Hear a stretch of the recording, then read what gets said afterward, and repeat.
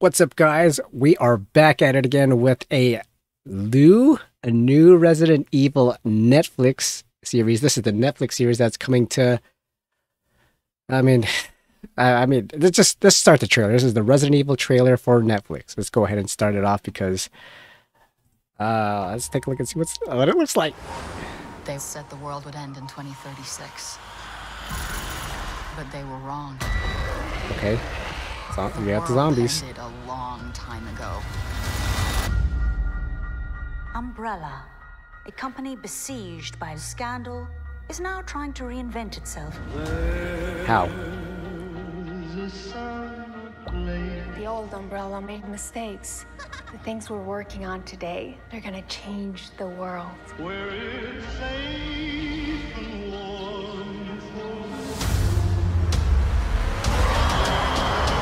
Got the monsters. We have a problem. The drug contains the T-virus. Oh. The T-virus can make monsters. Yeah? Billions will die. Yeah? Everyone keep your mouths shut.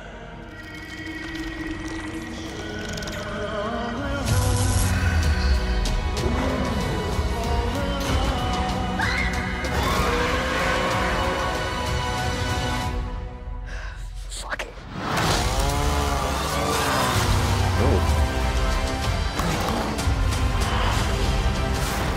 Seems like a lot's going on. Marriage is complicated.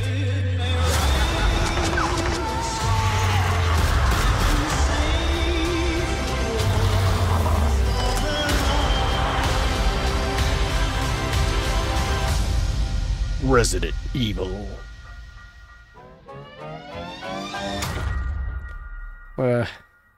July 14, Resident Evil. There we go. There's that Resident Evil.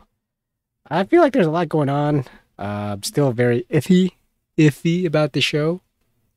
I still wonder if it's going to be successful. I know live action Resident Evil does not do well, but this one looks like they're just taking liberties on its own, just using the zombies, the enemies, the monsters. There's a licker. I don't think I saw a licker here, but they have the spider. They have the chainsaw guy from Resident Evil 4, which is kind of weird. But yeah, that's the Resident Evil trailer for Netflix live action.